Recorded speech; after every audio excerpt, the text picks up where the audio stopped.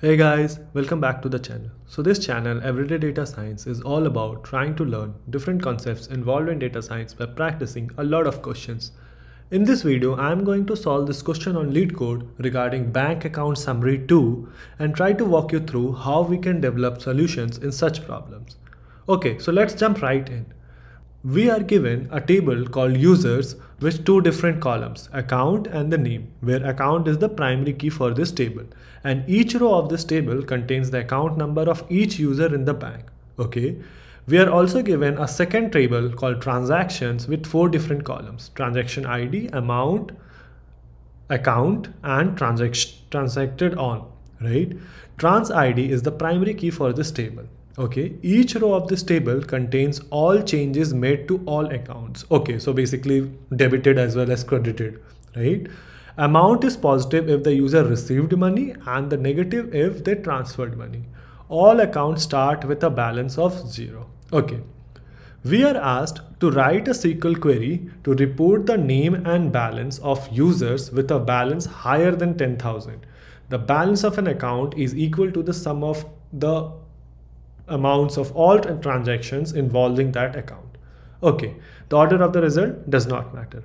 Okay, so we are given this example and let's go through this example. So we are given a users table with three different people and their account numbers, and these are the transactions, and then we need to return the name of the person whose balance is more than 10,000 for this account, right? So this account belongs to Alice. For Alice, we have 14,000 minus 3,000, so 11,000. So obviously we should include Alice and the balance is 11,000. For this one, this belongs to Bob, and for Bob it's only 1,000, so we need to exclude them.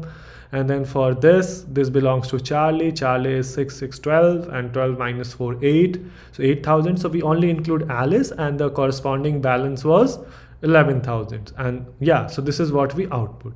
Okay, so how we can do this? The first thing that we should do is we should merge the information between the transactions table and the users table, because the final output should contain the name of the person rather than their account number. If they didn't ask for that, so we wouldn't need this users table as well. The only thing we need this users table is because we want to associate the names of the accounts in this transaction table. Okay, so let's go ahead and try to merge this information.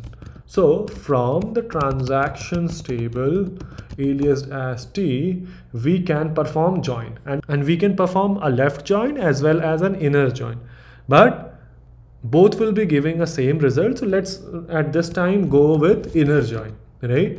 So perform an inner join with the users table aliased as U on what column we are performing the join? T dot account is equal to U dot account. So basically this column and this column. Okay, so now once we have this, so let me write what this new joined table would look like. So for example, transaction ID 1, account was 900001, the amount was 7,000, the date was, whatever, 2028-01. This was the transaction date, and then what is the name associated with this person? It would be Alice, and so on, right? So what we can do now is we can group by the name, right? And so the second thing that we should do is group by the name, and name belongs to which table? Users. So U dot name.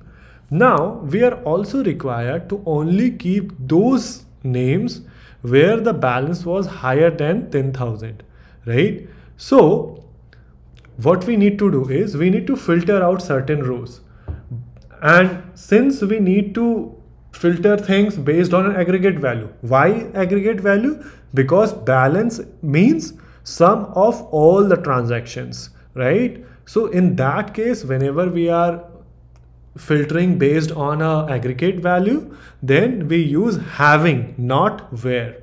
So having the sum of the balance column or sum of the amount column, right, greater than 10,000. So you are going to only keep those rows, and then you can return the name of the person as well as the sum of the amount column and alias it as balance, right? So let's go ahead and check if this works. I don't think we had to order. Yeah, so there is no order required. We can go ahead and try to run this to see if this works or not.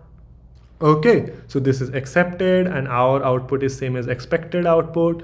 Let me sum it to see if it passes all the test cases or not. So yeah, this passes all the test cases, and this is how we solve this problem. So this is very basic problem. The only thing that we need to keep in mind is that since we are here only filtering out based on an aggregate value, so we should use having clause, not where clause. And the rest is very simple. You just group by and filter out few rows, and then you just return the names of the people and the sum of the entire amount, or basically sum of all the transactions that they made, and alias it as balance. So yeah, let me know guys if you guys find this video useful, and until then, see you guys in the next video.